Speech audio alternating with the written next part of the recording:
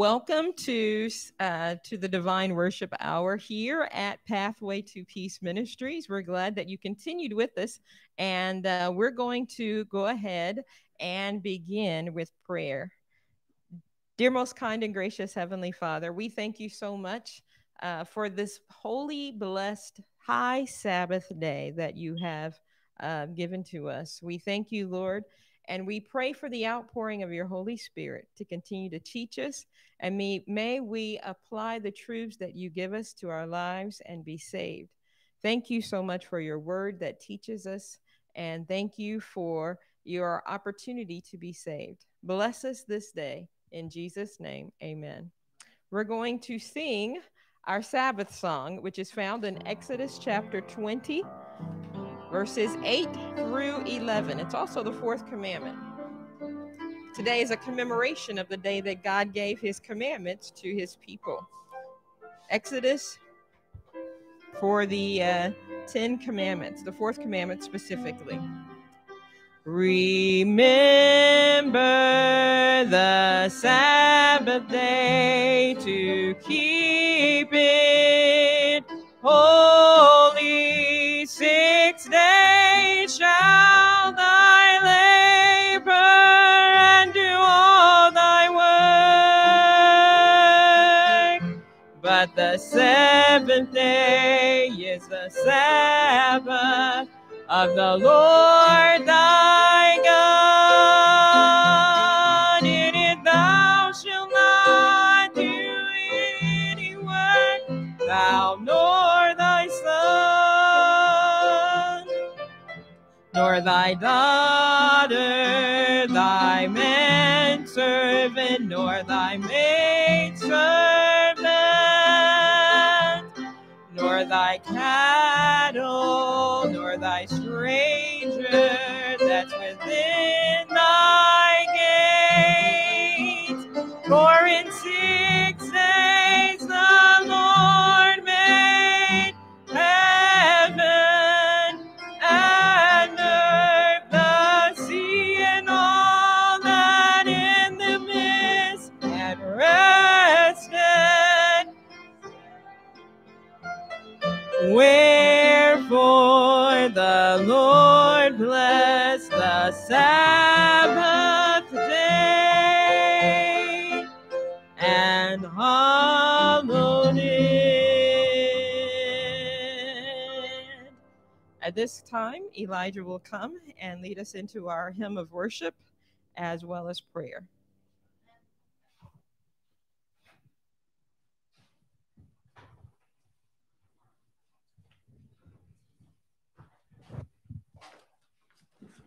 The Lord's our rock, hymn 266. The Lord's our rock.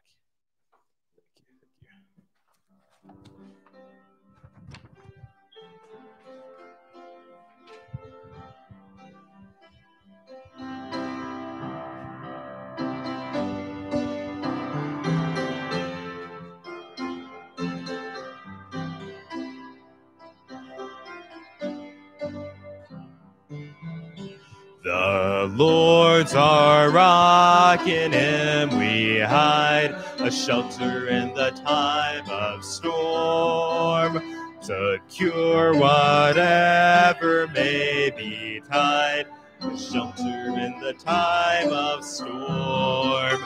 Mighty rock in a weary land, cooling shade, on the burning sand, faithful guide for the pilgrim band, a shelter in the time of storm, a shade by day, defense by night, a shelter in the time of storm. No fears, alarm, no foes of fright, a shelter in the time of storm. Mighty rock in a weary land, cool and shade on a burning sand, faithful guide for the pilgrim band, a shelter in the time of storm. The raging floods may round us be, a shelter in the time of storm. We find safe retreat, a shelter in the time of storm. Mighty rock in a weary land, cooling shade on a burning sand. Faithful guide for the pilgrim band, a shelter in the time of storm. O rock divine, O refuge dear, a shelter in the time of storm. Be thou our helper ever near, a shelter in the time of storm. Mighty rock in a weary land, cooling shade on a burning sand. Faithful guide for the pilgrim band, shelter in the time of storm. Amen. We will now go into prayer for all those who have prayer requests, and all those who are being affected by the many things going on now on the earth, the violence, the crime, the pestilences, and earthquakes, hurricanes, and wars. And so we're going to pray for the victims of those things, and also thank the Lord for the many things He has done for us. So let's go in with prayer. Dear Heavenly Father, thank you for all you've done for us. Thank you for this blessed Sabbath day you've given us. Also pray for the world who has greatly greatly asleep at this time. Please bless the efforts to give the gospel to them. We also pray for those affected by the many things going on now, the pestilences, earthquakes, crime, violence, and the many other things. And we also pray for the prayer requests that some may have, and that many have. And please bless this Sabbath service as we continue today, and please teach us and reveal to us the truth. In Jesus' name, amen.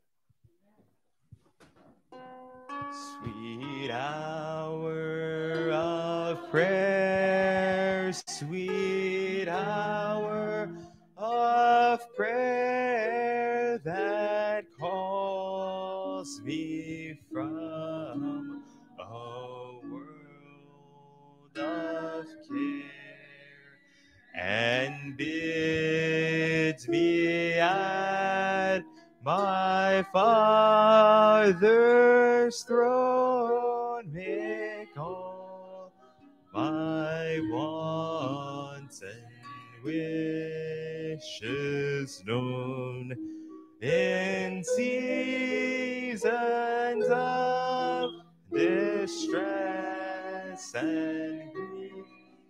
My soul has often found relief and often escape the tempter's snare by thine return, sweet hour of prayer.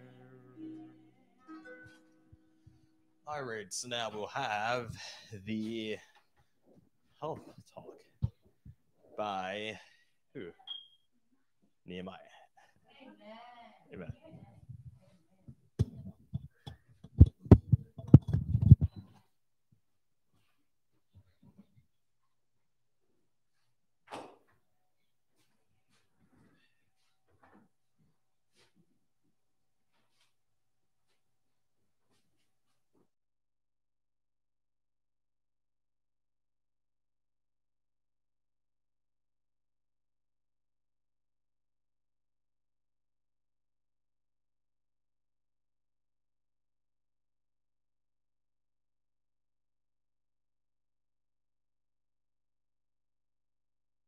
I am going to be doing the health talk.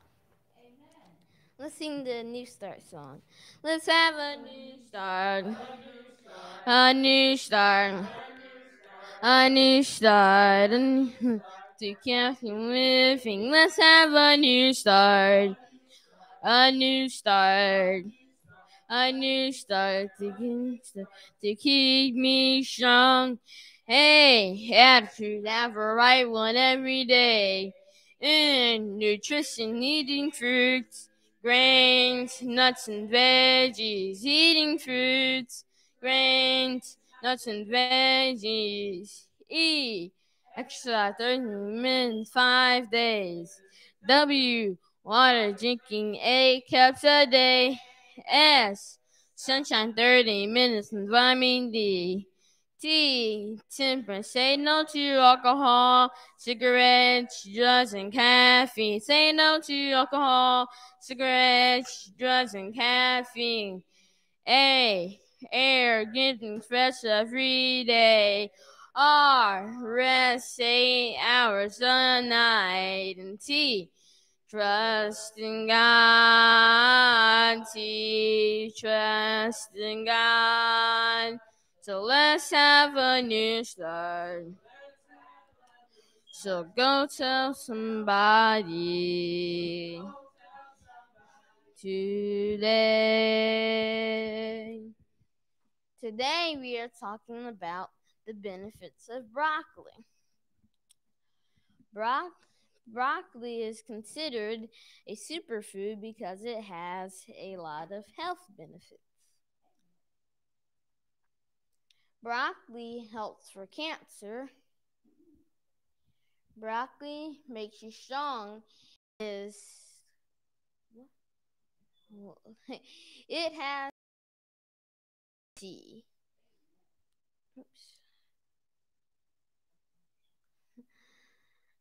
Broccoli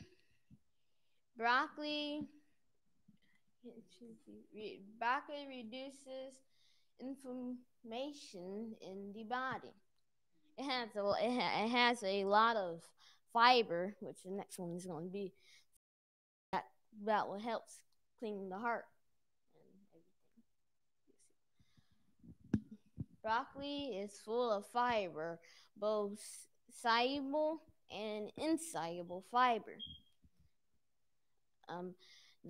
They both do basically the same thing, but one breaks down and one doesn't. Of the soluble and unsoluble, but they both clean out the heart and arteries and all of that. Eat broccoli.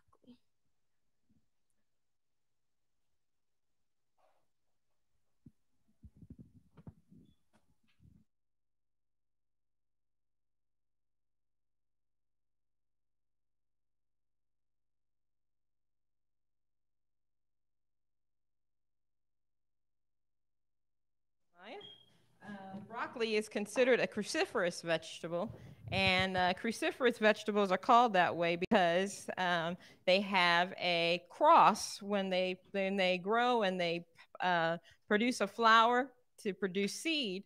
The flower is a shape of a cross.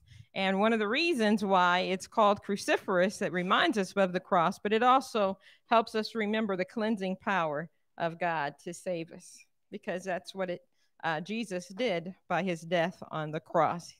And all cruciferous vegetables are good, including broccoli. So you want to eat lots of broccoli. Thank you. We're going to go ahead and begin our Bible story with prayer.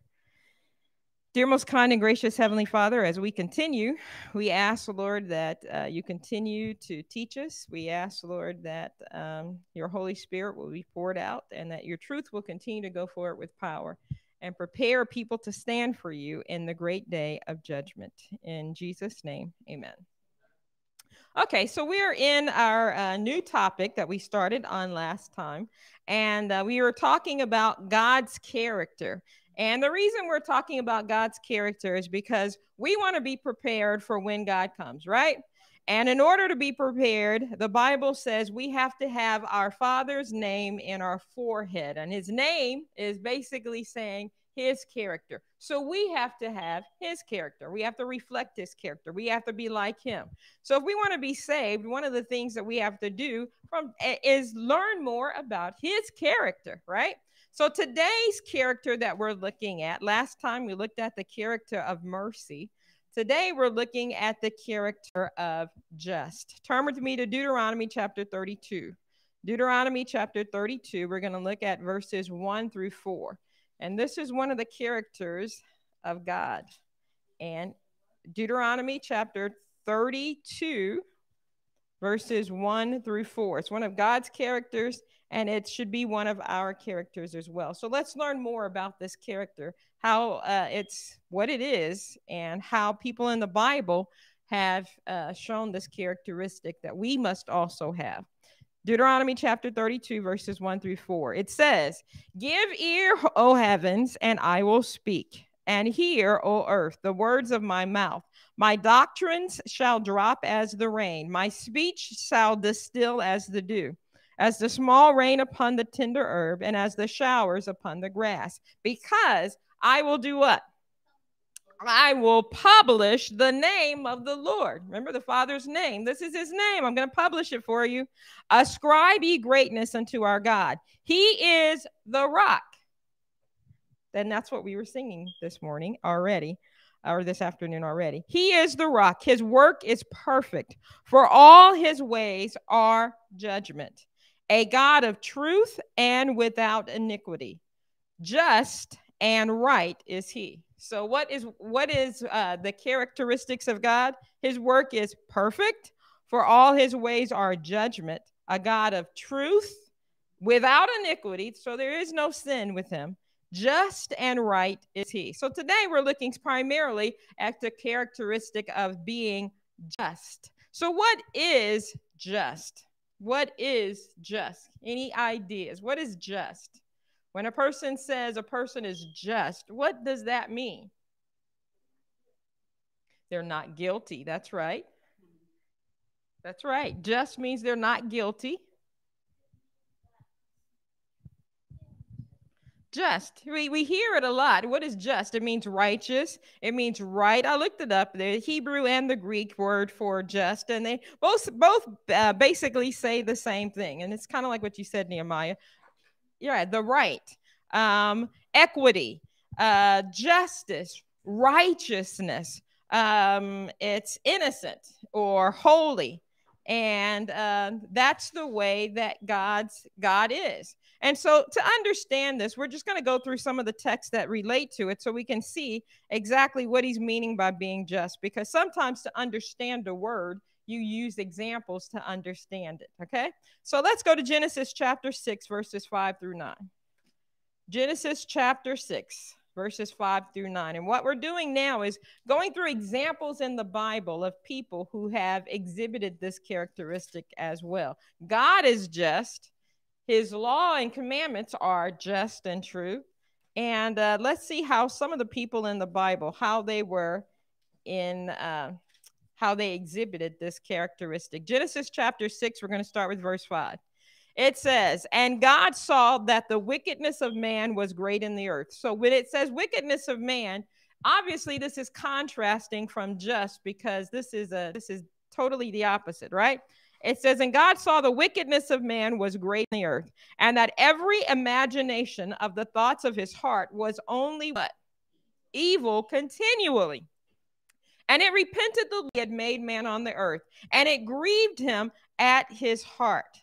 And the Lord said, I will do what?" Now, you know, it had to get to the point where God said, I will destroy man, whom what? I did. So we're God's creation. And here we see at a time when things got so wicked that God said he had to destroy the man that he had created from the face of the earth, both man and beast and the creeping thing and the fowls of the air. For it repenteth me that I have made them. But Noah found grace in the eyes of the Lord. These are the generations of Noah. Noah was what? Just. Noah was a just man and perfect in his generations. And Noah walked with God. So Noah's character was totally the opposite of the wicked of his generation, right? So here's an example of what just is. Was Noah doing the things that were wicked that were along with the other ones? No, because he would never have found grace in the sight of God if he was doing wickedly. The Bible makes it very clear that Noah was just. He was a just man. He had a just character. And again, that is the character of all who are saved. Who are some other examples of those who are just that the Bible actually mentions? Let's turn to Matthew chapter 1, verse 19. There are many cases, but we're just going to go through a few of them just to get an idea of what this justice actually means. Because when you think of just people, if you understand how their character was, that lets you know how our character has to be. Matthew chapter 1, verse 19. And this is talking about another just person. It says, then Joseph, her husband, that was the husband of Mary, being a what type of man was he? Just man, and not willing to make her a public example, was minded to put her away. How? Privately. That was when he was talking about Mary. But Joseph was the father, who was the father, the earthly father, earthly parent of Jesus.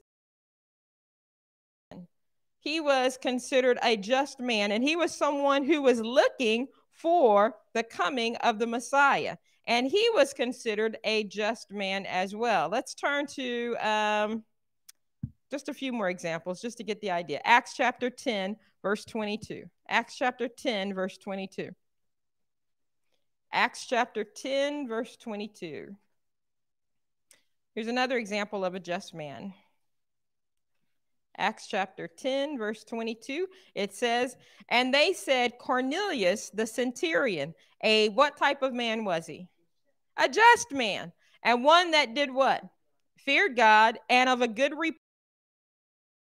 Jews, was warned from God by an holy angel to his house and to hear words of thee. So here's a man who was just. In Acts chapter 10, it tells a man who feared God, and Peter goes to Cornelius, and his whole house were saved. He was a Gentile, a ruler over a number of soldiers, a man of reputation. And he was considered a just man before God, because when he learned the truth, and first of all, he wanted to know the truth, because some people, they don't want to know. He wanted to know the truth. God sent Peter to teach him even more of the truth. And as he learned the truth, he continued to follow in the truth, he and his whole household. Let's see how God's people are to live. Romans chapter 1, verse 17. How are we to live? How are the just to live? Romans chapter 1, verse 17. It says in Romans chapter 1, verse 17, for therein is the righteousness of God revealed from faith to faith, as it is written, the just shall live how? By faith. The just shall live by faith. So we are, as God's people, to be just as well, right? But the way that we are to receive justice or to get justice is we can't even get it ourselves. Justice is righteousness. And it's interesting that we can't have righteousness in and of ourselves. I cannot make myself just. It's a characteristic that we must have because we've got to reflect God's character. But it's a characteristic that I cannot make myself have. In fact, it's something that God takes responsibility for. In fact, let's go to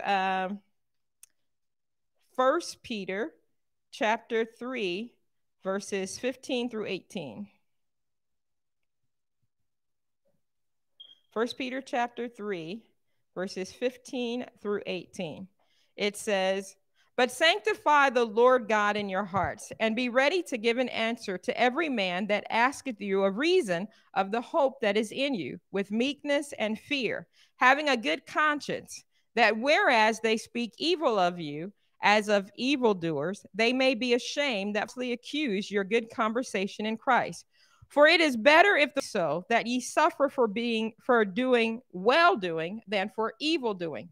For Christ also hath once suffered for sins, the just for the unjust, that he might bring us to God, being put to death in the flesh, but quickened by the Spirit.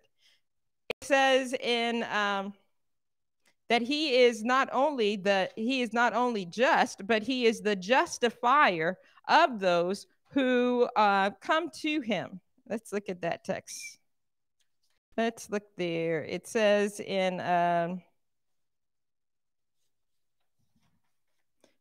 Romans chapter 3, verse 26. Romans chapter 3. So continued in Romans verse 23 through 26. This is what God takes responsibility for. Romans chapter 3, starting with verse 23. For all have sinned and come short of the glory of God, being justified freely by his grace through the redemption that is in Christ Jesus, whom God hath set forth to be a propitiation through faith in his blood, to declare his righteousness for the remission of sins that are past through the forbearance of God, to declare I believeth in Jesus. So it is God that makes us just. He is just, and he's the justifier of us. 1 John chapter 1, verse 9 puts it this way, and this is how he does it. If we confess our sins, he is faithful and what else? He is faithful and just to forgive us our sins and to cleanse us from all unrighteousness. So do we have any excuse when God is just and he says, I'm going to justify you? He is the justifier of us from all unrighteousness. Okay, so get the picture, right? Justice is like a pair of balancing scales. And last week we talked about mercy. And on one side of the scale, you have mercy, where God forgives. But on the other side of the scale, you have God's law, which is a standard of righteousness that we all have to meet. And we have all sinned and come short of the glory of God. And so we need God to forgive us and to cleanse us so that we can be made just before the Father. But even as God forgives us and cleanses us, he's got to balance it. He's got to balance it. He cannot just say, well, keep sinning, and nothing will happen to you. I will just continue to have mercy. Nor can he, on the other side, say, nor does he, because he could have. He said, this is the law, you've broken it, and you're doomed to hell forever. God doesn't go to either of those extremes. He is just and the justifier, meaning that he has mercy on repentant sinners, that he forgives us and he cleanses us so that we can be justified or stand just. Now, here's a story of an example of someone who was just. And you see how when you understand God's justice, you are considered a witness to show forth others and declare God's justice and stand for justice. I mean, you cannot just let things go by and say, okay, well, whatever, when you see sin in churches, in the world in general. You have to be someone of principle and justice. And that's why it makes it personal. When you understand God's character of justice, we have to be just as well. So today we're going to look at someone whose story is a story of a man who is just and what he did as a result, or what he said. Turn to me to Mark chapter 6. Mark chapter 6. Mark chapter 6. Matthew, Mark chapter 6. And we're going to look at verse 17. And it's going to talk about this man who is a just man. Mark chapter 6, starting with verse 17. It says, for Herod himself had sent forth and laid hold upon John and bound him in prison. Why did he bind him in prison? For Herodias' sake, his brother Philip's wife, for he had married her. For John had said unto Herod, what did John tell Herod? It is not lawful for thee to have thy brother's wife. Philip was the son of Herod the Great. And then she marries this Herod. And so it's like, that's wrong. It's not lawful. It is contrary to the law of God for thee to have thy brother's wife. In verse 19, therefore Herodias had a quarrel against him and would have killed him, but she could not. For Herod feared John, knowing that he was a what? Just man and an holy, and observed him. And when he heard him, he did many things and heard him gladly. So John the Baptist, it's clear, was all things that were unjust or unright, he would hit them head on. In fact, when he was preaching, and be baptized, but he said, bring fruits of what? Repentance. Don't just say, okay, I'm just coming. Fruits of repentance. And what are fruits of repentance, by the way?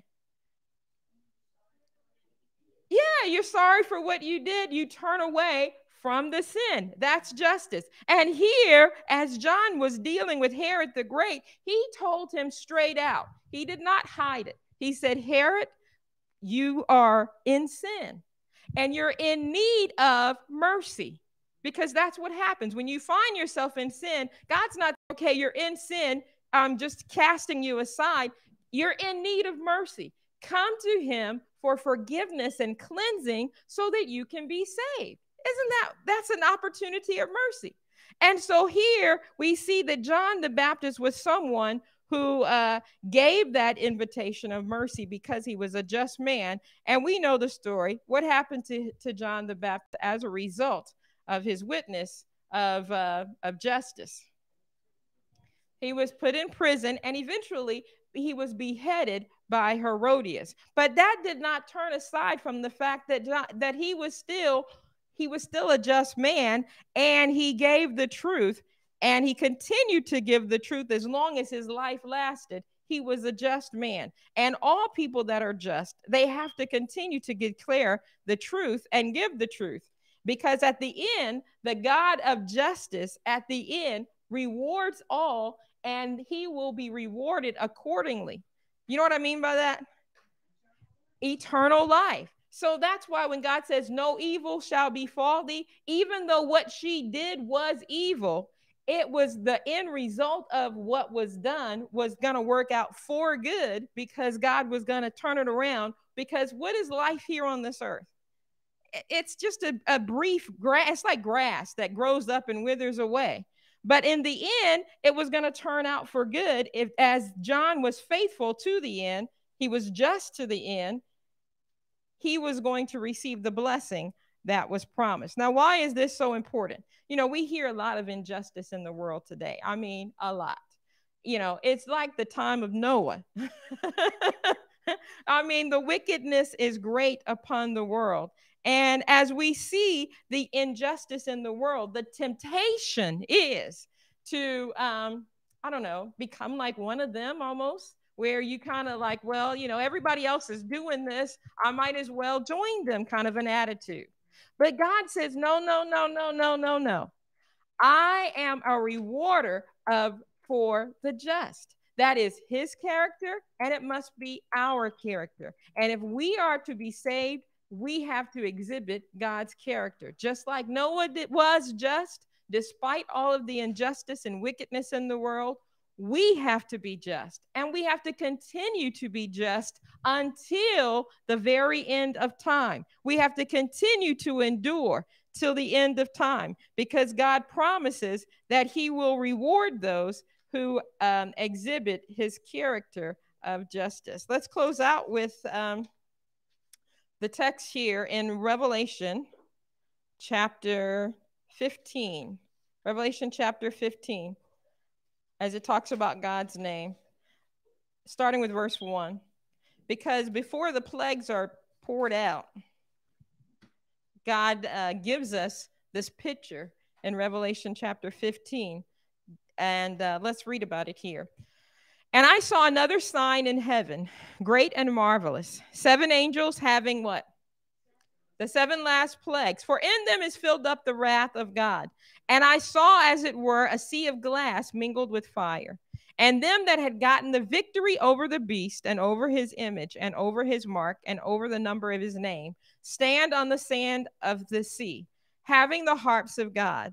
And they sing the song of Moses, the servant of God, Lord God Almighty, just, and because this is the same reference back in Deuteronomy that we started with, in Deuteronomy chapter 32. Just and true are thy ways, thou King of saints. Who shall not fear? Thou only art holy, for all nations worship before thee, for thy judgments are made. And this is a picture. Plagues are poured out, because the plagues are poured out in Revelation in chapter 16. In the next chapter, God shows us a picture of those who have gotten the victory over the beast. And how did they get the victory? Through the blood of the Lamb. And as a result of getting the victory, they were all guilty. They came to Christ. God cleansed them from sin.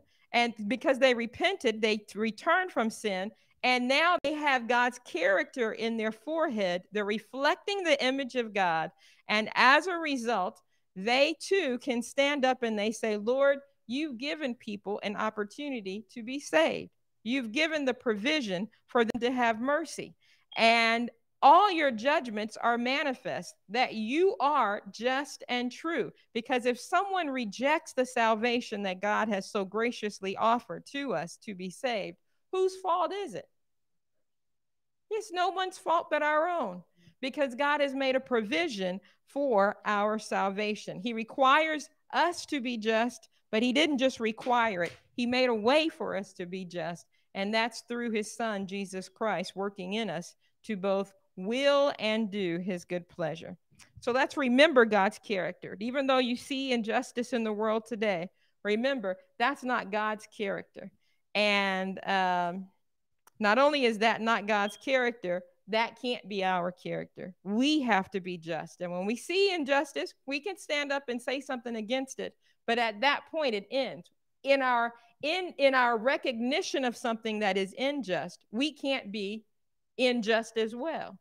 We have to still be just like God and exhibit his character. Let's close out with prayer. Dear Heavenly Father, we thank you so much. As we continue to look at your character, Lord, we see the character of justice, that you are a God of justice. You're a God of mercy, you're a God of justice, and you balance the two.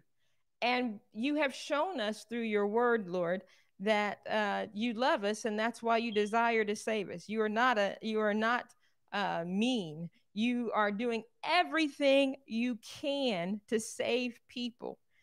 And that's why you have given us this provision of salvation through your Son, Jesus Christ. Lord, may we recognize what you have done for us and give you glory for giving us this opportunity, and submit to your divine authority over us and repent, turn away from sin so that we can be saved and are part of those who enter into the kingdom that you have promised for all who are righteous. In Jesus' name we do pray. Amen. At this time, we're going to have a special song before the sermon, and it's entitled Preacher.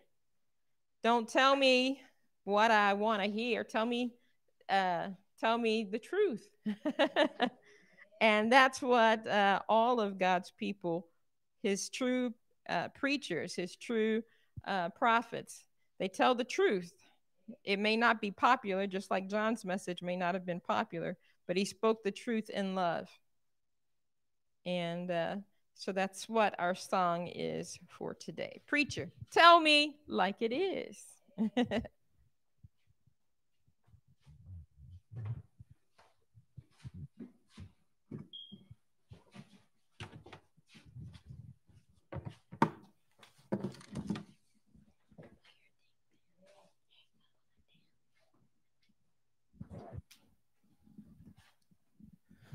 Preacher. Preacher, tell me like it is. Ready? Set, go.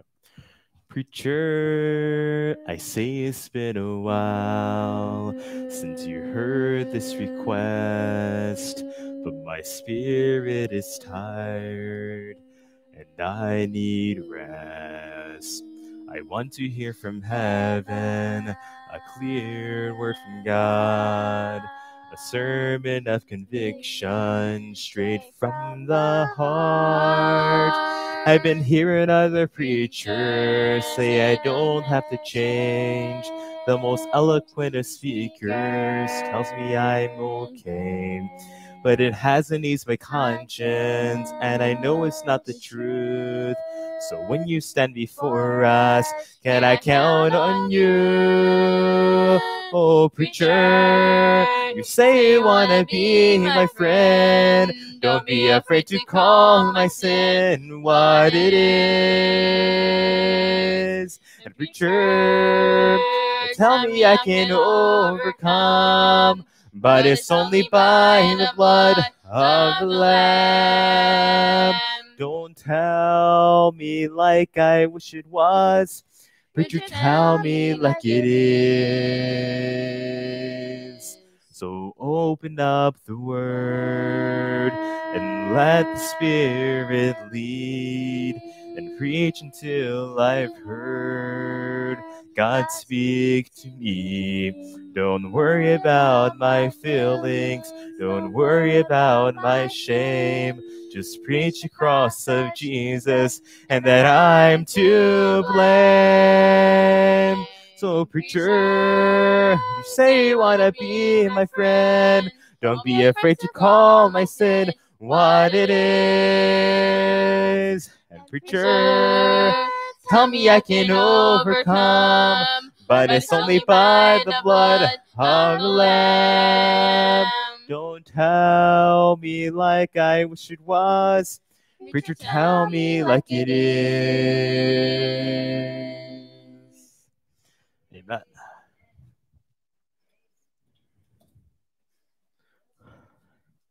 Many people, like we saw in today's Sabbath school, they like to hear the falsehood from the false preachers. They like it so. But we must, yeah, keep that, please. But we must not, we must want to hear from what the Bible says and what the Bible reveals, not what we want and to be, not what we want to be. I need a clicker as well. The clicker as well. Oh, Spectre, thank you. Thank you. All right, so let's begin with prayer. Dear Heavenly Father, thank you for all you've done for us. Thank you for the Sabbath and blessing the Sabbath service so far. And please bless the sermon. And please give us understanding as we study your word. And please teach us. And in Jesus' name, amen. All right. So today's topic is for the hour of his judgment has come. And that's a quote from Revelation 14, verse 7. But many people think Revelation is hard to understand. But first of all, what does Revelation mean? We see Revelation 1, what does the Bible say? The revelation of Jesus Christ, which God gave unto him to show his servants the things which shortly must be done. He sent it and signed it by his angel unto his servant John. So Revelation, the definition of do what? As we saw in the verse, Revelation 1, verse 1, it said to show unto his servants the things which shortly must be done. So God gave this book to show us what shortly must be done. And there's many prophecies here in Revelation for these last days that we must know. And a part of this is the urgent messages, the four urgent messages in Revelation 14 and Revelation 18. Today we're going to look at Revelation 14, specifically looking at the judgment. Fear God, give glory to him, for the hour of his judgment has come. It's an urgent study. We must understand it even more. So let's look at this. The introduction to the first angel's message begins in Revelation 14, verse 6. Revelation 14, verse 6. What does it say here? It says, and I saw another angel fly in the midst of heaven, having the everlasting gospel to preach unto them that dwell on the earth, and to every nation and kindred and tongue and people. Angel here, it it means a messenger, by implication, a pastor. That's what an angel means. So we see people, his messengers, that go into the earth. These messengers were flying in the midst of heaven, preaching to them that dwell on the earth, to every nation, kindred, tongue, and people. But we see they're flying in the midst of heaven. So why are they flying in the midst of heaven? What is the advantage of flying in the midst of heaven versus on the ground? More. It says in Thayer's definition, midst of heaven, it says the highest in the heaven, which is the sun, and occupies at noon. It says where what is done can be seen and heard by all. So that's the main point of it. Where what is done can be seen and heard by all. And so this message will be seen. So that's showing that these three angels' message will be seen and heard by all, as the verse says.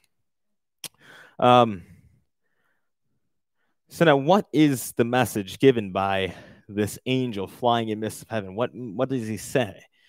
It says in verse 7, saying with a loud voice, fear God and give glory to him, for the hour of his judgment is come, and worship him that made heaven and earth and the sea and the fountains of water. So we see the message here given as a very judgment is come.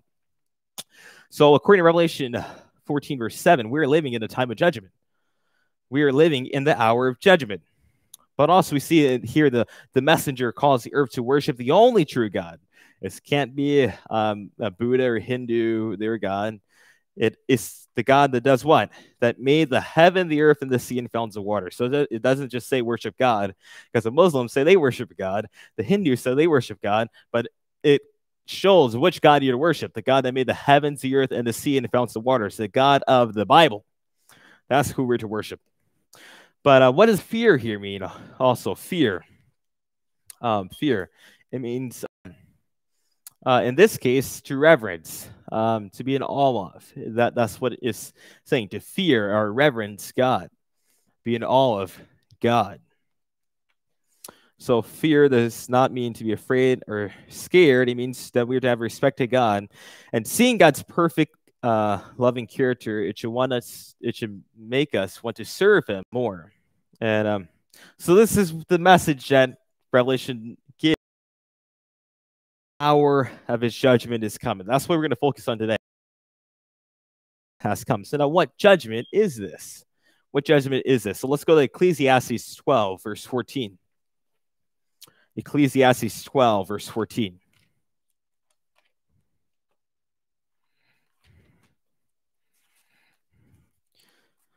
What does the Bible say about this judgment? It says, for God shall bring every work into judgment with every secret thing, whether it be good or whether it be evil. And so we see that there is a judgment when God will bring every secret thing, every good or evil thing. And let's go to also 2 Corinthians chapter 5, verse 10.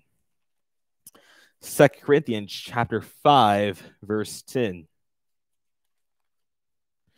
The Bible reveals more about this judgment.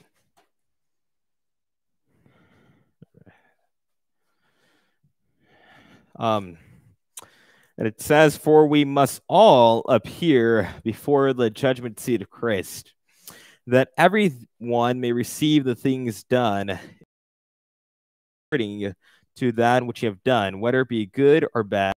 All right, so we see that everything will go into judgment. And we see be judged based on rank, money, or title. Every work will be good deeds or evil. So the good and evil both will be in review before the searching eyes of God. All of our names. All right, so now to the Pharisees who falsely accused Christ of blasphemy, well, Jesus gave them a warning.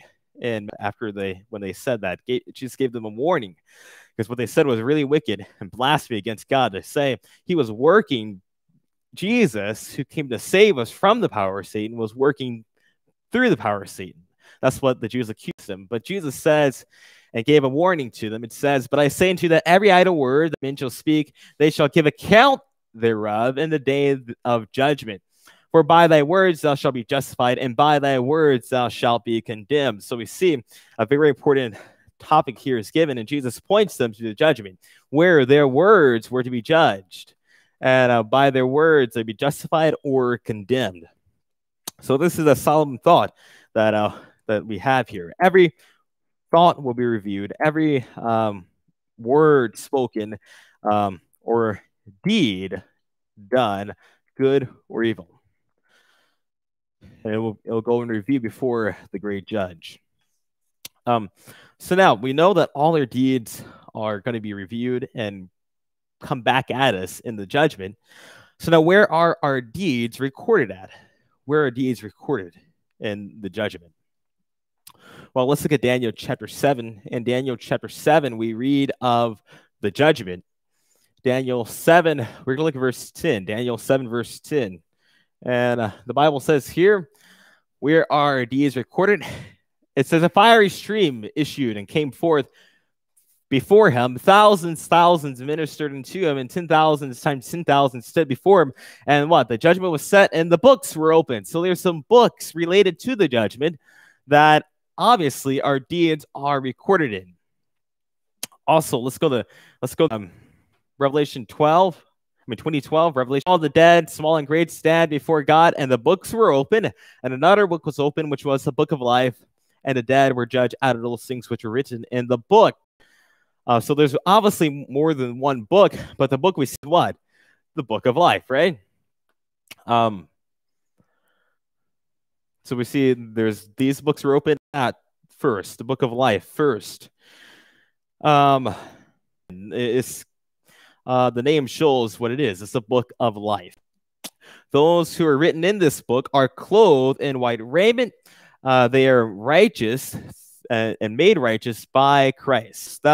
Those are the people who are written in the book of life, the overcomers. And what promise does Jesus give to the overcomers that have overcome about this book of life? What promise does he give to them about this book of life? Let's go to Revelation chapter 3, verse 5. Revelation 3, verse 5.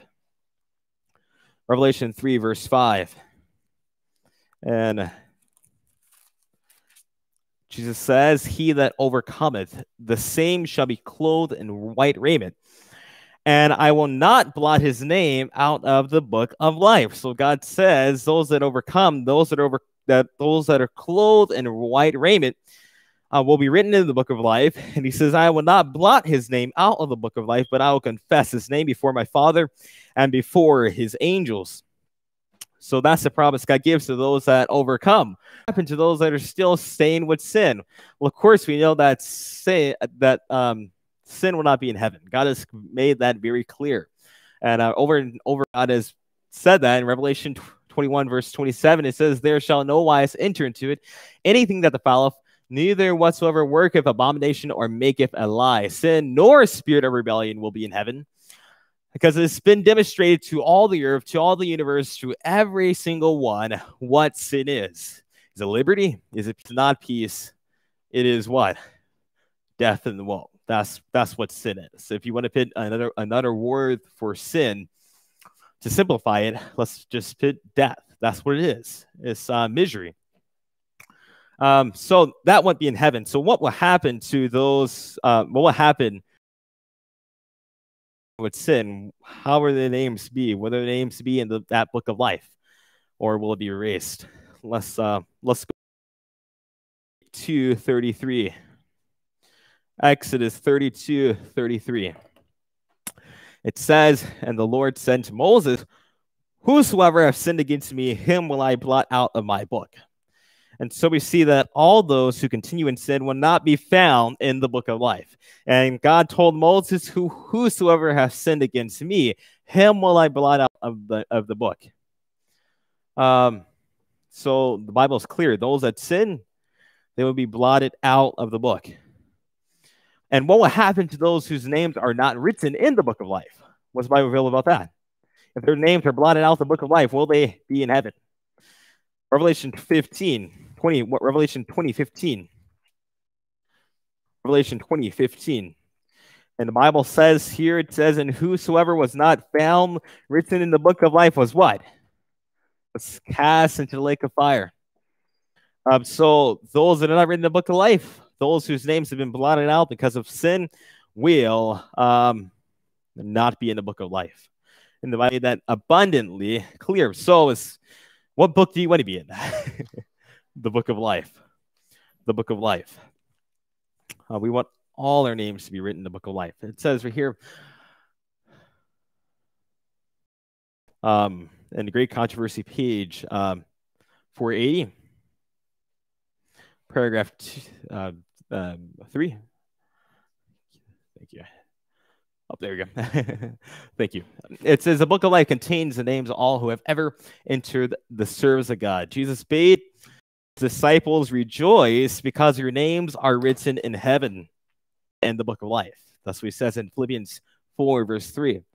Daniel, looking, and the Revelator says that only those shall enter into the city of God whose names are what? Written in the book. So life contains the names of the saved. That's who's life, all the saved.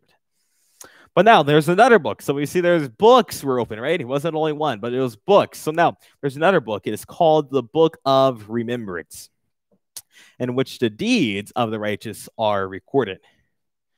And so let's go to Malachi chapter 3. Malachi chapter 3. Malachi chapter 3.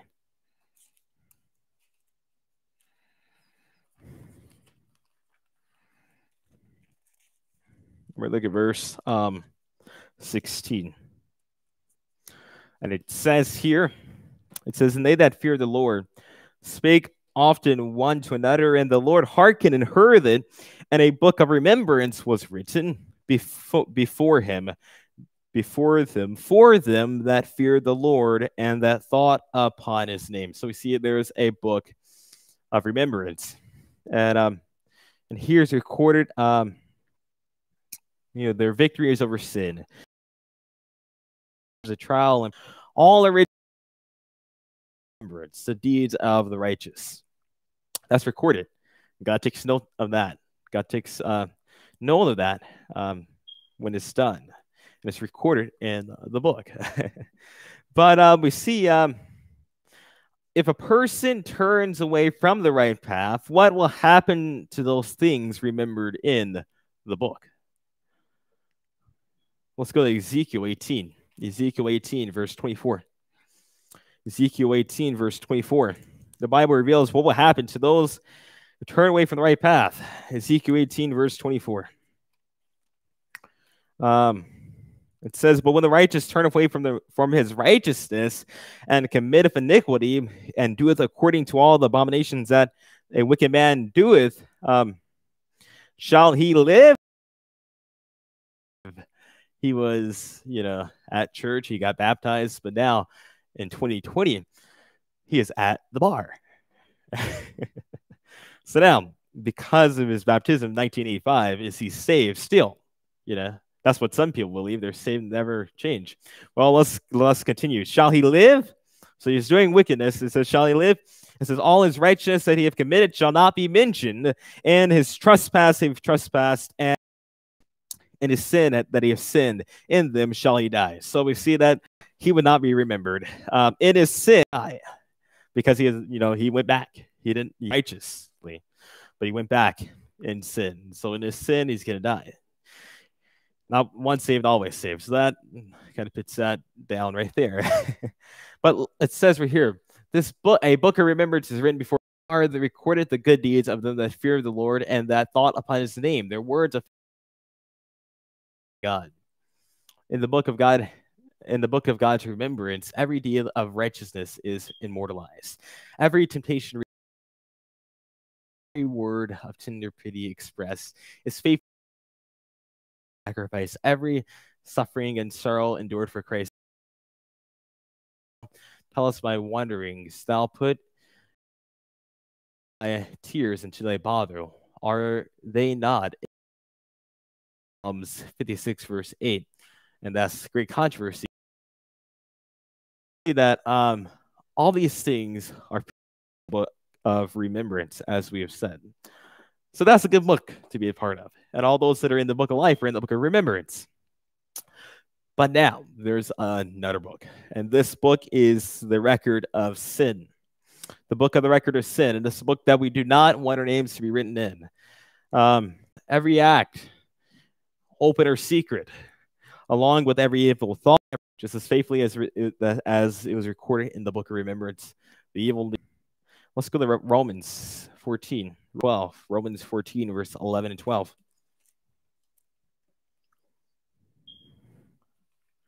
Romans 13, or Romans 14. What does the Bible say about the judgment? It says, for it is written, as I live, saith the Lord, every knee shall bow unto me, and every tongue shall confess unto God. And so then every one of us shall give account of himself to God. So everyone will give an account of himself to God. And we see it's recorded right in here in this book. But let's also go to Matthew 12, verse 37. We looked at it earlier. But here, we looked at this earlier, but we're going to look at it again. Matthew 12, 37. Matthew 12, 37. And Jesus says here, for by thy words, well, I'll read the verse 36. But I say unto you that every idle word that men shall speak, they shall give in the day of judgment. For by thy words thou shalt be justified, and by thy words thou shalt be condemned. So all this is, all our words are justifying us or condemning us. Ecclesiastes 9. Ecclesiastes 11:9. Let's go there. Ecclesiastes 11:9. All right. Ecclesiastes 11:9. It says, rejoice, O young man, in thy youth. Let thy heart cheer thee in the days of thy youth. Walk in the ways of thine heart, in the sight of thine eyes. But know thou that for all these things God will bring thee into judgment. So all the acts we've done are going to be brought into judgment. And that's what here Solomon is reminding us of. All these things are going to be brought to us in the judgment. All right, so we know all of us have sinned, but we must sin, and if we forsake and leave sin, we won't be in that book of a record of sin. So, but every sin not confessed and forsaken is written in this book. It says right here, every man's work passes in review before God and is registered for faithfulness or unfaithfulness. Opposite each name in the book of heaven is entered with terrible exactness. Every wrong word for sin, with every artful dissembling. Heaven sent warnings or reproof. Angel. That is serious. All our acts. We have good news. 28. Proverbs 20, verse 13. It says, he that covereth his sin, say, hey, it's not really a big deal. I put that under the wind, shall not prosper. But whosoever confesseth and forsaketh them shall have, that we may overcome that, and we can have our names written in the book of life. So that's the hope. And we read in Ezekiel 18 that those that are righteous and sin, their names are taken out of the book of life. But we go back. Let's go back to Ezekiel 18. We're going to read that those that are wicked and turn to righteousness are remembered. Ezekiel 18, verse 21 and 22.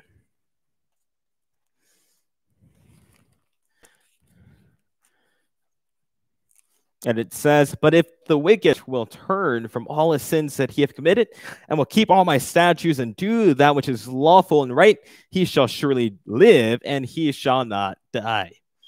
All his transgressions they have committed, they shall not be mentioned unto him. In his righteousness that he hath done, he shall live. And so we see that he will live if he has turned from the sin and repented. All his sin is not going to be remembered. It's going to be erased out of the book of the record of sin. But it says right here, though, the warning is that sins that have not been repented of or forsaken will not be pardoned and blotted out of the books of record, but will stand to witness against the sinner in the day of God. He may have committed his evil deeds in the light of day or in the darkness of the night, but they for him, with whom we have to do. The angels of God witness each one, but guilty actors may cherish the least suspicion of wrong. But it is said for the intelligence of heaven, so no matter how secret, knowledge of the eternal. God has an exact record, fair, unfair dealing. He is by appearances of piety, though it might deceive others. Mistake in his estimation of character. Men may be deceived by those. How solemn the thought, day after. All right, great. How solemn thought, great. How solemn the thought, day after day after registered both the good and the evil. The mightiest conquer the record of a single day, or acts or words, even our most secret emotions, well or woe. Though they may be forgotten. So all these things will stand to justify or condemn us.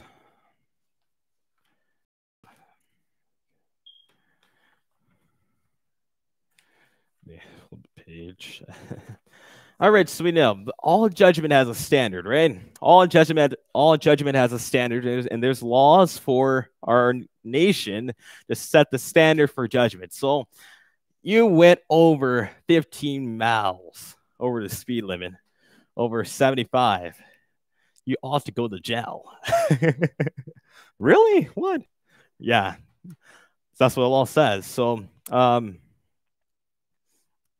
then if you're feeling guilty, the law comes at you, right? So there's always, for judgment, there's always a law that we're judged by. And so what is the judgment what is the standard for this judgment that we have? What is the standard of the judgment? Well, let's go to James chapter 2, verse 12. James 2:12.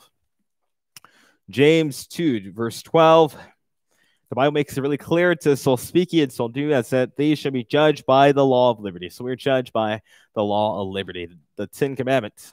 That's the standard of judgment. Our life will be compared to the standard. And if we want to stand in the judgment, we must be fit the standard of judgment. So that's who we compare our lives to, not to anyone else, but to the law, to God's standard. So we see that, again, going back to Revelation 14, verse 7, the hour of his judgment has come. So now when did this judgment begin? Because it says the hour of his judgment has come. So when did it begin? When did this judgment begin? All right, so let's go to Daniel 8:14. I have it on the screen right here. It says, and he said to me, unto 2,300 days, then shall the sanctuary be cleansed. So to how much? Unto 2,300 days, then the sanctuary wants to be cleansed. And once a year, remember, once a year on the Day of Atonement, the heavenly sanctuary, heavenly services, and all that was, pattern, foreshadowing the Christ, foreshadowing his ministry in heaven for us here. We won't go into this much today, but we're gonna look at some. So according to the interpretation, because we see that we see the 2,300 days prophecy into 2,300 days, then shall the sanctuary be cleansed. The cleansing of the sanctuary and the judgment go hand in hand. When the cleansing of the heavenly sanctuary represents the time of judgment when the heavenly sanctuary is cleansed from the records of sin. The professed people of God will be investigated to see if they had turned away from sin or sin. It's going to be cleansed from sin, and they keep it, they would not be cleansed. So, but those that have turned away from sin, the Bible reveals that their record will be wiped away. So the cleansing of the sanctuary and the judgment are the same thing. So now if we can find the start date, because we see to 2,300 days until the sanctuary be cleansed as a timeline. So if we can find the start date for that timeline, we can find out when the judgment begins. All right, you got that? So we could find out when the judgment begins if we find the start date of the cleansing of the sanctuary, the 2,300 days. Now, let's see what the Bible says that. So according to the interpretation given Daniel, in Daniel chapter 9, when did this timeline begin? 457. What happened then? Let's go to Daniel chapter 9, verse 25. He says, "Know therefore and understand that from the going forth of the commandment to restore and to build Jerusalem unto the Messiah the Prince shall be what? 7 weeks, 62 weeks. The street should be built again, and the wall even in troublous times." The command to restore and rebuild Jerusalem, the restoring of Jerusalem to their so at this decree. So what decree would start this? The decree to the commandment to restore and to build Jerusalem. Let's look at that. When did that happen? What decree gave Israel or Judah its government restored? What decree was done that did that? Let's go to Daniel. Let's go to Ezra. Ezra chapter 7. We're going to look at verse 12 and 13. We read of a decree given by Artaxerxes in 457. And this is a decree that you mentioned earlier. The decree you mentioned. Yeah, the 457. It says here in Ezra chapter 7, we're going to look at verse 12 through 13. And the Bible says, Artaxerxes, the king of kings, and Ezra the priest, the scribe of the law of God of heaven, perfect peace at such a time. I make a decree that all they of the people of Israel and of his priests and Levites in my realm, which are minded of their free will to go up to Jerusalem, go with thee. Now we're going to look at 5 through 27. It says, "Sent magistrates and judges, which may judge all the people that are beyond the river, all such as know the laws of thy God, and teach ye them that know them not. And the law of the king, let judgment be executed into death, or into banishment, or into confiscation of goods, or to imprisonment. Blessed be the Lord." So this is the exact fulfillment of that command to restore. So now of the 2,300-day prophecy, we can find out when the cleansing of the sanctuary will begin, or when the judgment will begin. All right. So let's count and see if we count that 2,300 years, because remember, day for year principle in Bible prophecy. We a little chart of that, because we saw in Daniel 7 verse 25. 9:25, we saw the 69 weeks, and if you read there, we have the 70 weeks, the 69 weeks, and all these things. This timeline prophecy was built and designed to give us all these confirmation dates, so we're not lost, and when the 483 years versus 69 weeks that goes, and it was to go to when the Messiah, the Prince. And we see Jesus was baptized, and there was a 70 weeks above that, and in the midst of the week, because we see in between 483 and 490 was 7 years, and the Bible says in the midst of the week Christ was to be crucified, and we know that Jesus ministered for how long? 3.5 years. Christ was crucified exactly in the midst of the week. So this is all confirming that 457 is right, because if it was not 457, then midst of the week won't be a right place. Midst of the week, Christ crucified. 3.5 years later, the first Christian martyr was killed by the Jews. They stoned Stephen 3.5 years later after Christ was crucified, and that ended the 70 weeks. So that exactly fitted in with the prophecy first given with beginning with 457.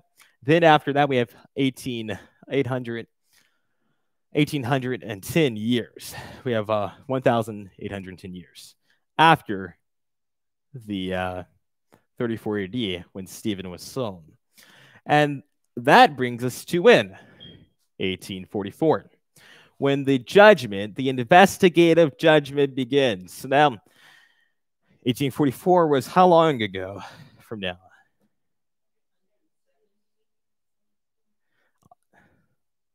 Yeah, so we see that we've been in the time of judgment for a long time now. Ever since that time, we've been in judgment.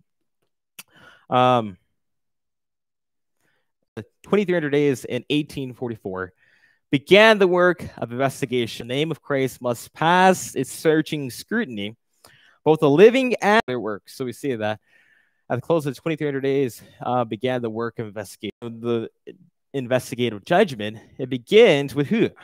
The righteous, the dead, and then it will pass to the living. And that time, we don't exactly know when that happens, when it passes from the dead to living. But who will be judged? Everyone from Adam all the way to now. All those who professed the name of the Lord will be investigated to see if they have forsaken their sins. But we know that Satan is really trying to divert the minds of the people away from this truth. He has created many distractions to keep the minds occupied, as we see now. It says, Satan invests unnumbered schemes to occupy our mind, that we may not dwell upon the very work with which we ought to be best accounted. The arch deceiver hates the great truths that bring to view an atoning sacrifice and an all-powerful mediator. And he knows that with him, everything depends on diverting the minds from Jesus and his truth. So what will happen if Satan can divert the minds from Jesus and his truth? What will happen to them in the judgment? We know that they won't be reading the word. If they don't read the word, they won't know about the judgment. About what God says. Every thought, every word, every action is going to be judged. So they pass on carelessly through this time when God is saying there's a solemn now. We're living in a time of judgment, and we must fit our lives to permit nothing to interfere with their duty to perfect holiness and the fear of God.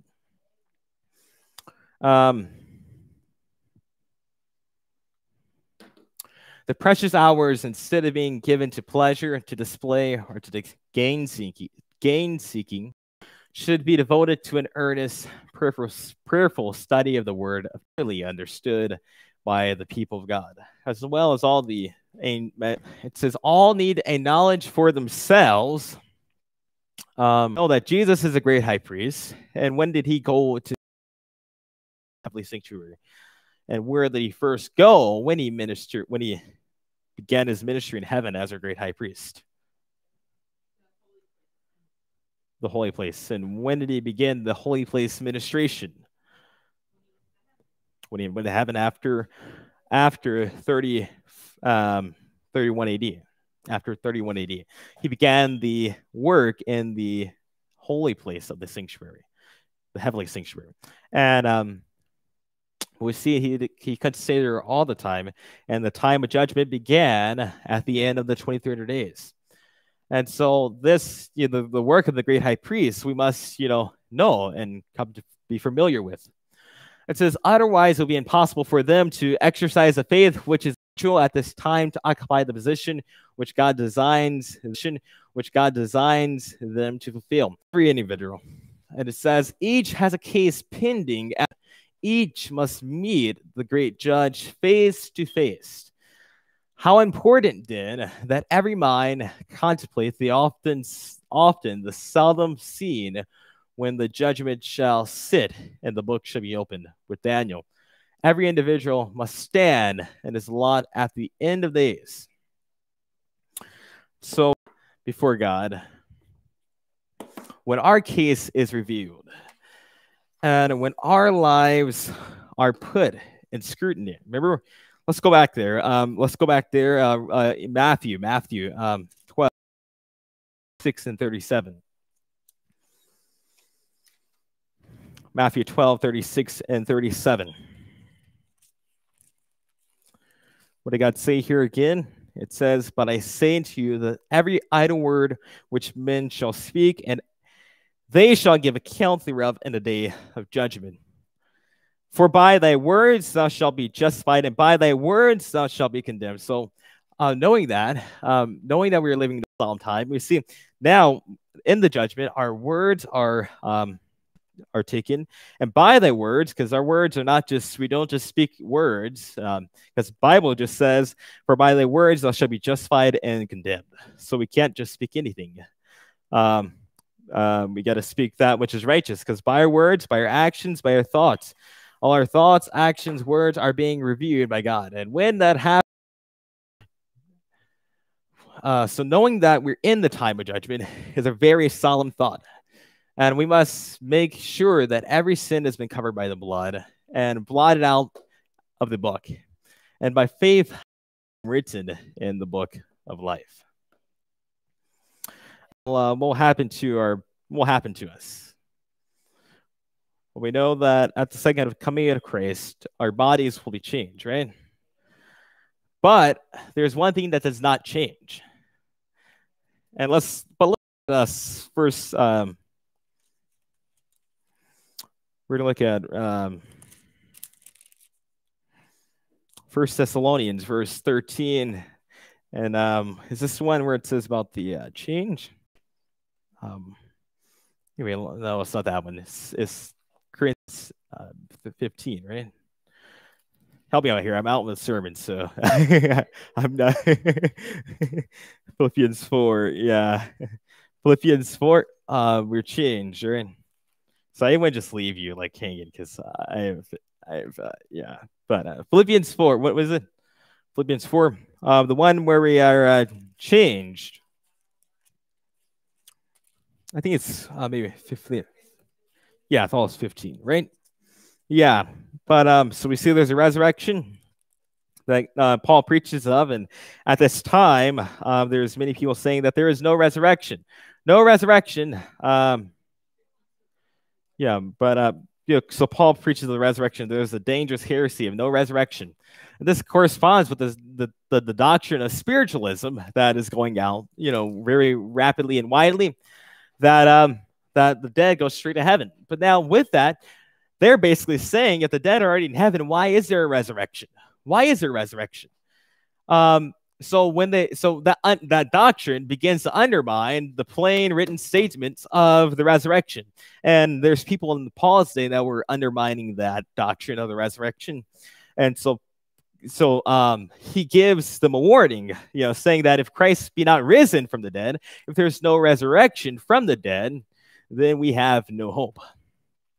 And also it's funny that many people, they believe that the dead go straight to heaven, but then they go do Easter sunrise that Christ resurrected from the grave when he should have already been in heaven. Why do you have to resurrect from the grave? So they contradict themselves in the doctrines of Babylon. That's how we know it's the doctrine of Babylon. But Philippians 3:20 and 21. All right, we'll go there. But first we're going to look at Corinthians, 1 Corinthians verse 15.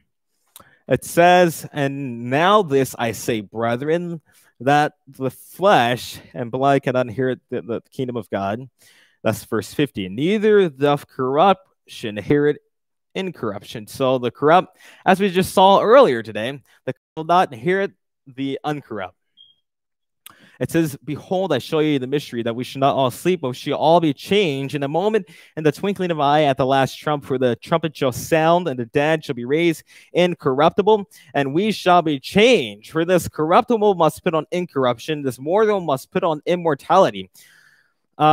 So when this corruptible shall put on incorruption, and this mortal shall put on immortality, then shall be brought to pass the saying that is written, "Death is swallowed into victory." "O death, where is his sting? O grave, where is thy victory? The sting of death is sin, and the strength of sin is the law. But thanks be to God, which giveth us the victory through our Lord Jesus Christ." And so we see that we are to be changed, right? But there's one thing that does not change. and that is character. Our characters will not change in heaven. It's not, it's not going to be like we're sinning on earth. We love sin, but in heaven, we're going to be changed. Like our mindset's just going to, kind of change around, and we're think differently. Like, so before on earth, I wanted to get the drink alcohol and, sin and break 10 commandments, going through all of them, whole list. Do the things that are spoken in against in 1 Corinthians chapter 6. But in heaven, I go to heaven, and there's some change that happens in my thinking where I no longer like that. Well, the Bible does not reveal that. The Bible reveals that must be taken care of when? Now. That must be changed now. Because imagine that in heaven, they want to enjoy heaven, loving the alcohol, because alcohol is not going to be there. It's not going to be made there. And so the person loving that, they're going to be really frustrated in heaven, really frustrated, upset, mad. They're not going to like it. So our characters must be in line with the Bible, because our character is not going to change at the second coming of Christ. But we can have our character change at the now by the power of Christ. That was the text you said earlier. Philippians 3:20 and 21.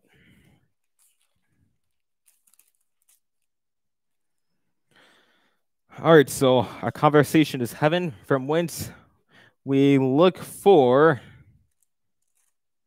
the Savior Jesus Christ, who shall change our vile body, that it may be fashioned and like unto his glory, even to subdue all things unto himself. So yeah, I really like that one. We see that the Savior, he shall change, amen, from mortal to immortality, from corruption to incorruption. So that's all going to be completely changed. But our characters, like I said and repeated over and over again, it's going to remain the same.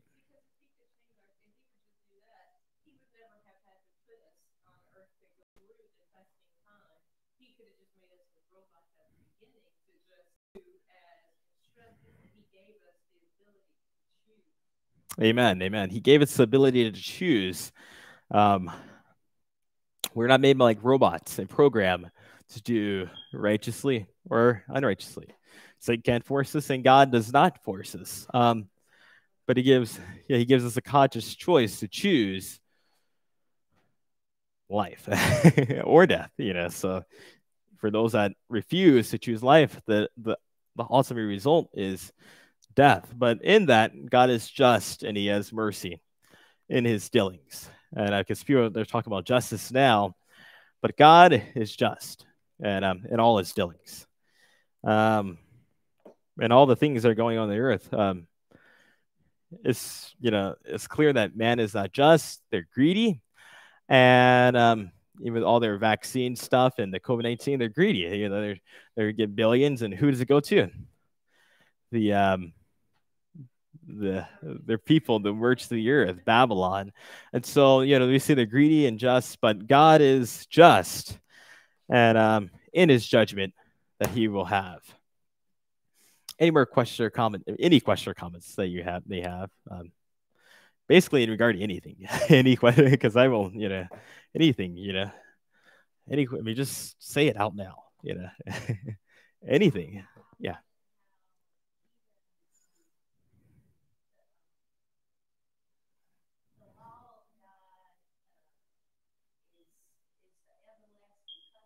We will be blessed and we'll be saved if we keep it, and we'll be lost if we don't.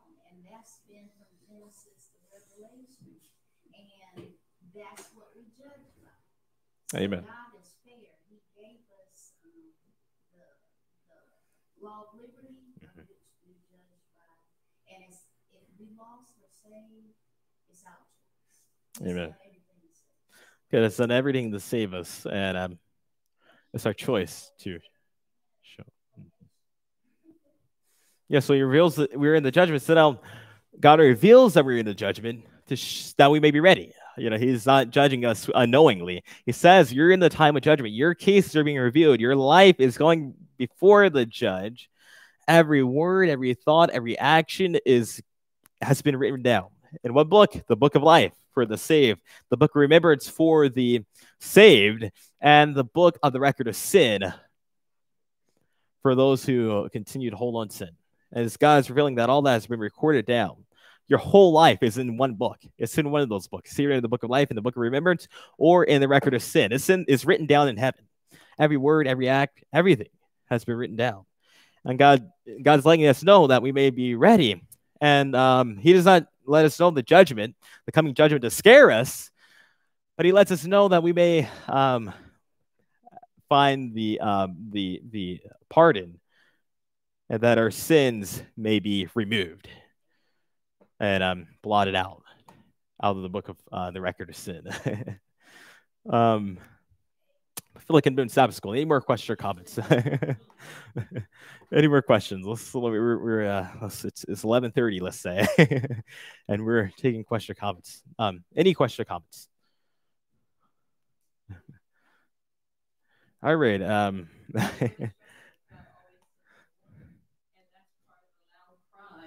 Is heard by the angels over the whole earth to let them know judgment is here so that they can be prepared. And that's out of God's mercy that he gives that loud cry. So that's why he gives the loud cry.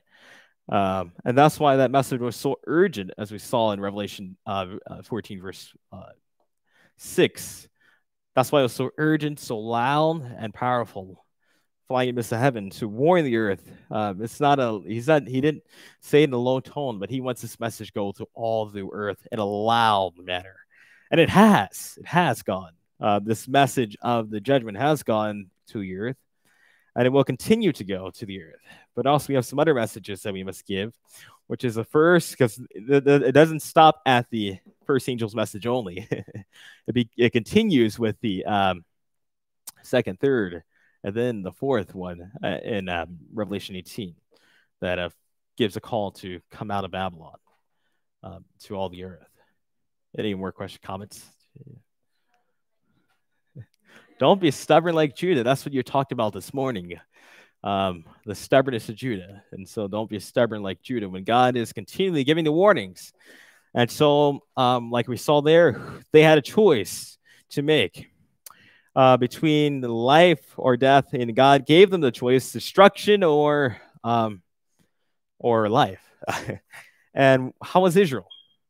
They were stubborn, rebellious, and we saw that in Jeremiah, Isaiah, as we're studying Jeremiah. We also see that, and as she talked about today, the stubbornness of Judah and how they refused to rebel. And instead of listening to what the word of God said, who did they listen to?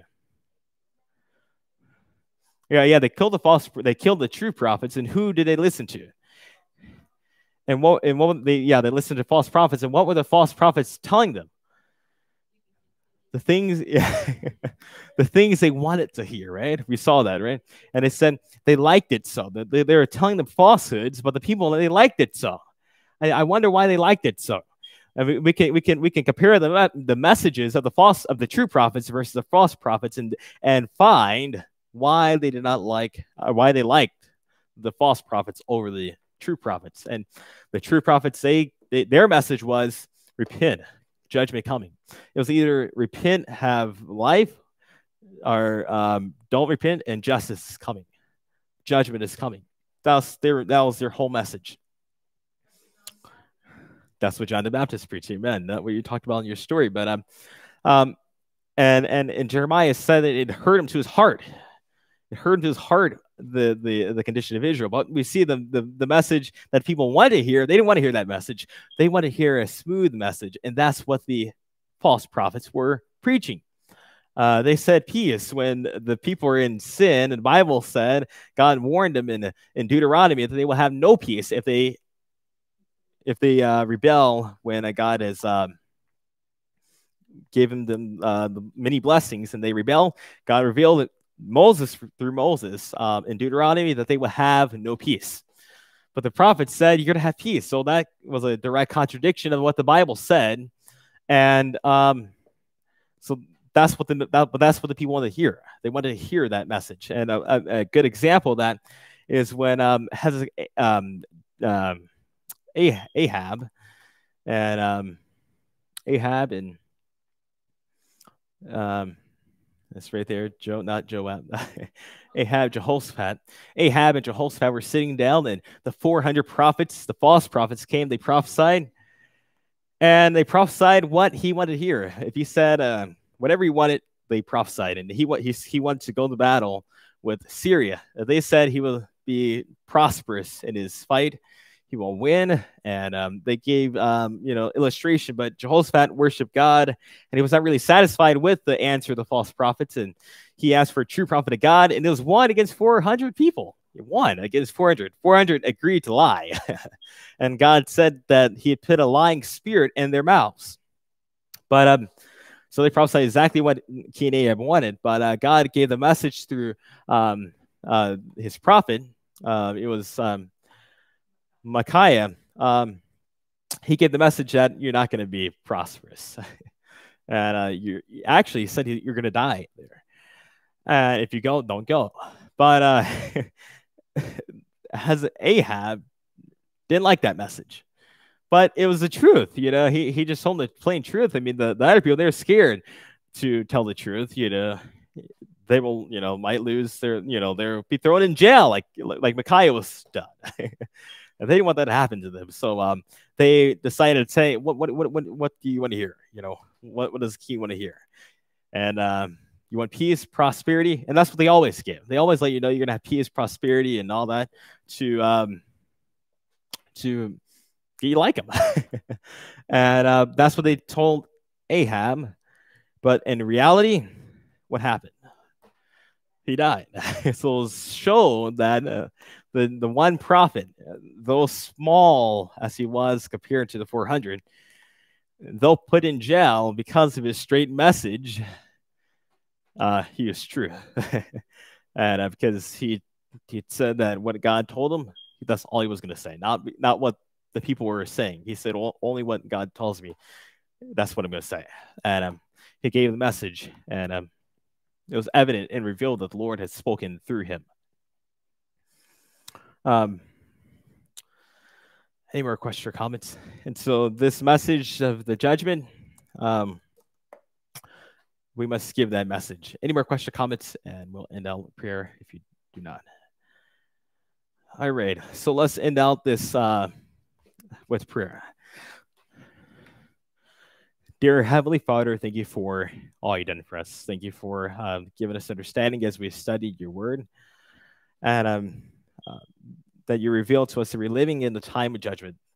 The hour of judgment has begun. And please help our lives to be in line with the Bible standard of the Ten Commandments, that we may stand through the judgment. May our lives not be still stained with sin, but may they be confessed and repentant of, that it would no longer be on the books of the record of sin, but our names in the book of life.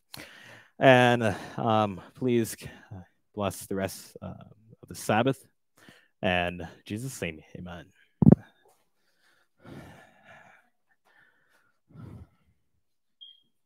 What? Hymn 119. The judgment is set. Hymn 119. The judgment is set. Yeah, come on.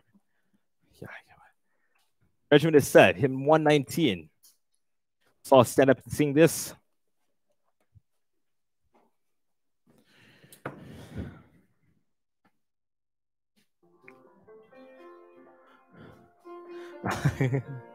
Sorry.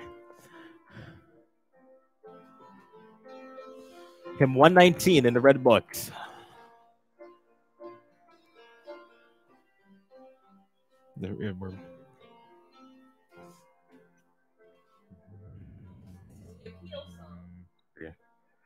How shall we stand in that great day?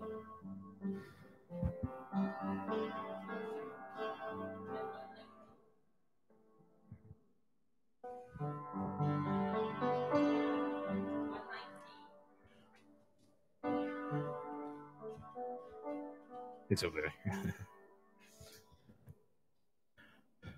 This song is really like an appeal song that goes with the message today, because the question at the end of the series, or at the end of it, is how will we stand? How will it be for us individually, personally? How shall we stand in that great day? Hymn 119, the judgment has set. The judgment has set, the books have been opened. How shall we stand in that great day? With every thought and word and action, God the righteous judge shall weigh. How shall we stand in that great day? How shall we stand in that great day?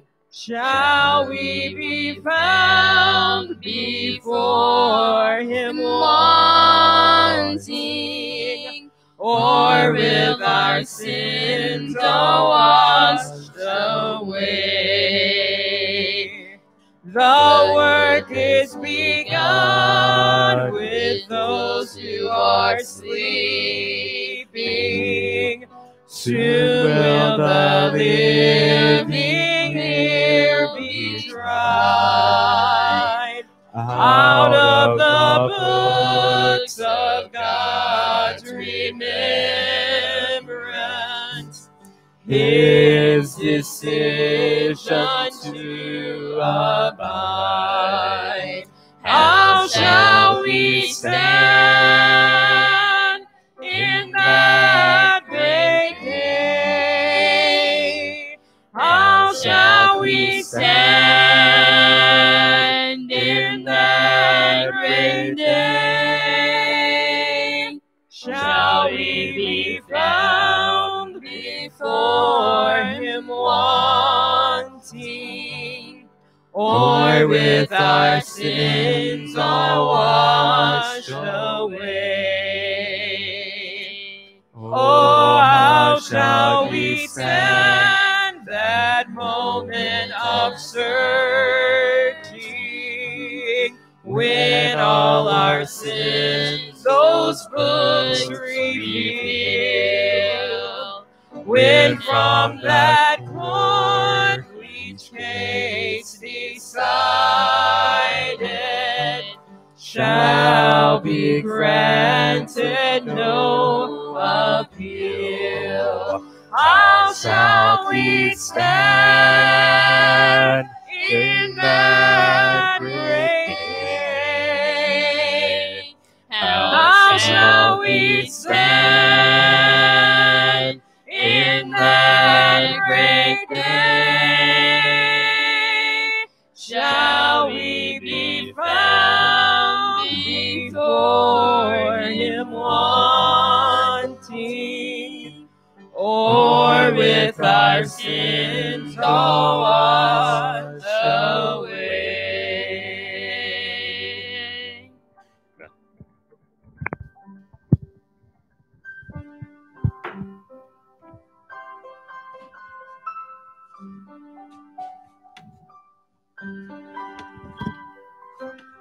We'll close out with prayer. Dear Heavenly Father, we stand. It is our prayer that through the power of Jesus Christ working in us and through us, that we will make a decision, a choice to repent, turn from our sins, turn to you, and be saved. We pray, Lord, for the outpouring of your Holy Spirit upon us. Again, today is a day to remember the time when your Holy Spirit was poured out upon your disciples in the upper room, as they reflected upon the work and the mission that you had given to them and have given to each of us, which is to fear God, give glory to you, and to share the everlasting gospel, the invitation of mercy, the invitation of salvation. Help us, Lord, to be saved, and help us, Lord, to be used by you to give the message so that others will make the decision to be saved also. Be with us this week and bless us, Lord. Help us and continue to strengthen us and to use us for your glory. We pray that you bless the tithe and offering that is received, and may you be glorified in all the work that is done for you. In Jesus' name, amen.